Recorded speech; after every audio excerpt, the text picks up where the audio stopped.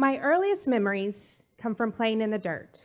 Growing up in California, running around my backyard with my dog named Puppy, picking grapes off the grapevine, feeding some to her, and then eating some myself. I also remember picking strawberries and digging up carrots with my parents and my older sister. I'm sure at the time my parents didn't realize that the seeds that they were sowing into me and the seeds that I was planting into the ground would chart my life trajectory. I'm sure my parents were doing what they thought any average middle-class Black family should be doing, having 2 kids, their own home, an above-ground pool, a dog, and a garden to sometimes tend to, but most of the time forget. You see, Black families and agriculture are terms that you typically don't hear together in a positive light, but that wasn't always the case. Before the first enslaved Africans arrived in Jamestown, Virginia in 1619, agriculture was king. In countries such as Guinea, agriculture played a huge role in their lives. And crops such as Indian corn, pineapples, and pepper grew with abundance. The knowledge of how to work the land and care for the land came with my ancestors to the United States. But too often, that same land that they cared for became the site where they received physical punishments that they would remember for a lifetime. My earliest introductions to agriculture were playing in my garden and maybe a science class or 2 where I learned about photosynthesis. The one lesson my school would teach me every year was that my ancestors grew cotton and tobacco for 265 years in the South, and then worked as sharecroppers well into the 1960s in Mississippi.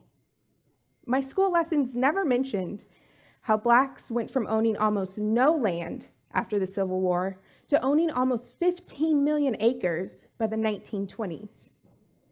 This land was used to build shelter, feed communities, and was passed down in the family as a form of generational wealth.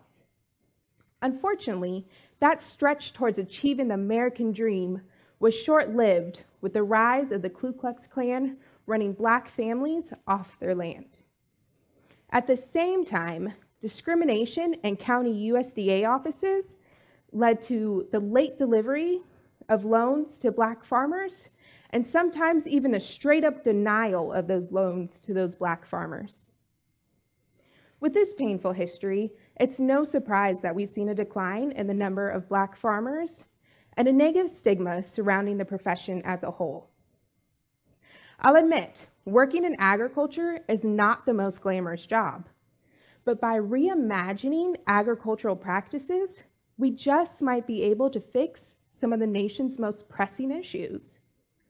I'm talking about issues such as childhood obesity, infant mortality, and high healthcare spending. By reimagining agricultural practices, we just might be able to eliminate food deserts, boost economic development, and reduce the number of renal clinics found in our most disadvantaged neighborhoods. By returning to agriculture, we have these opportunities. Now, I'm not saying that we all have to go out and buy a farm today. I'm saying we can start a little smaller. We can start by investing in school and community gardens. According to the Centers for Disease Control and Prevention, being physically active for at least 2.5 hours a day reduces your risk for high blood pressure. It also reduces your risk for diseases such as obesity, as well as premature death. And it gets better. A 2010 study found that gardening actually lowers your stress more than reading a book. And the benefits don't stop there.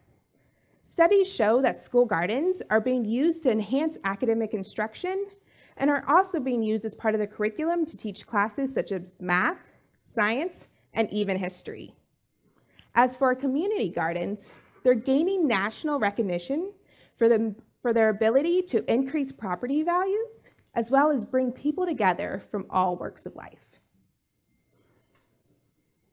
We have some amazing opportunities here, but we have to be proactive. What's so amazing about these opportunities is it's happening in our own backyard. In our beloved city of Tallahassee, we have organizations such as the Mayan Garden Project that is committed to nourishing our community. Since 1992, the Mayan Garden Project has been planting gardens in school and community yards to increase access to healthy foods. And they're not the only ones. The Tallahassee Food Network launched a youth entrepreneurship and empowerment program called I Grow Whatever You Like. For years, I would spend my Saturday mornings buying fresh kale and carrots from these youth entrepreneurs and seeing a glimpse in what it means to be my ancestors' wildest dreams.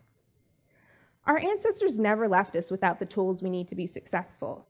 We've just lost our way along the path. Luckily for us, there's organizations such as these two that are committed to revitalizing the foundation that our ancestors left for us. If we want to nourish our bodies, if we want to heal our communities, and if we want to rebuild those same communities, we must return to agricultural practices. And we can start by investing in school and community gardens in our own local community. Thank you.